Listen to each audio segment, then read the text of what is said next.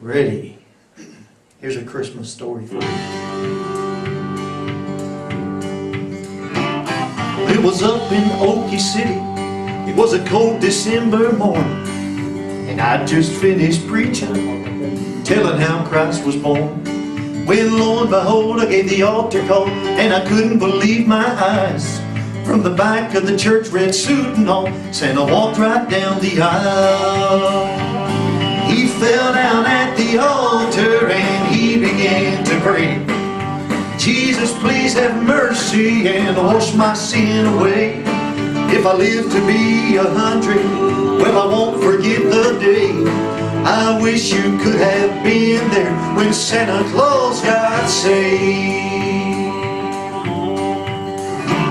Somewhere in Oklahoma, down at the local mall, well, there's a born-again believer dressed up like Santa Claus. You'll know him when you see him. There's a smile upon his face. He's telling everybody how Santa Claus got saved. He fell down at the altar and he began to pray. Jesus, please have mercy and wash my sin away. If I live to be 100, well, I won't forget the day. I wish you could have been there when Santa Claus got saved.